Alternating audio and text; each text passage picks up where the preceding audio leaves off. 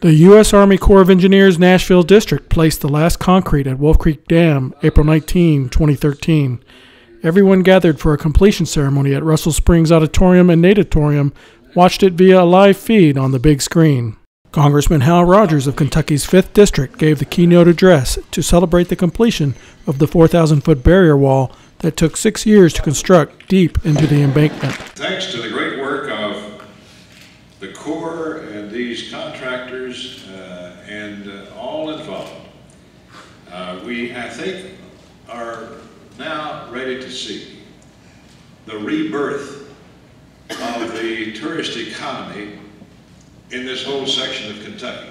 The Commanding General of the U.S. Army Corps of Engineers Great Lakes and Ohio River Division explained the importance of fixing Wolf Creek Dam. It was most likely to fail and had the most need of top prioritization and rehabilitation. The commander of the Nashville District announced that Lake Cumberland is already on the rise and will be more than 20 feet higher than its level during construction in time for the 2013 recreation season. Soon after March 6th, when the concrete for the last pile was placed, those team efforts began to pay off when we started capturing water from the spring rains into Lake Cumberland.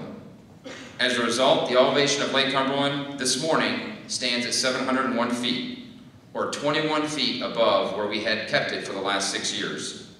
With the pool level rising, the Secretary of the Kentucky Tourism, Arts, and Heritage Cabinet lauded the Corps and said the state is ready to promote tourism at Lake Cumberland. For the 10 counties around Lake Cumberland, tourism is almost a $300 million industry every year.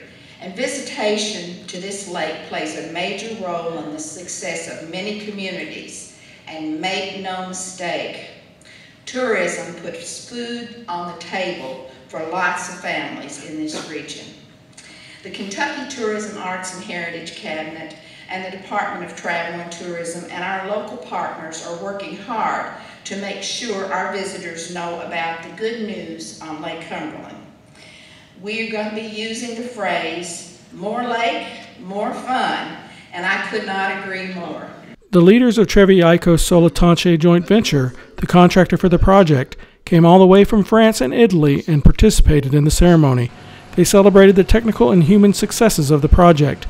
During the construction, piles were formed by drilling 50-inch diameter holes through the 6-foot wide wall deep into the limestone foundation. After drilling, they were filled with concrete to form individual piles. Ranging from 108 to 276 feet deep, the piles were overlapped to form the continuous underground wall to stop seepage through the foundation. The Corps placed more than 300,000 cubic yards of concrete to form the barrier wall and protective concrete embankment wall. This is Lee Roberts reporting for the Nashville District in Russell Springs, Kentucky.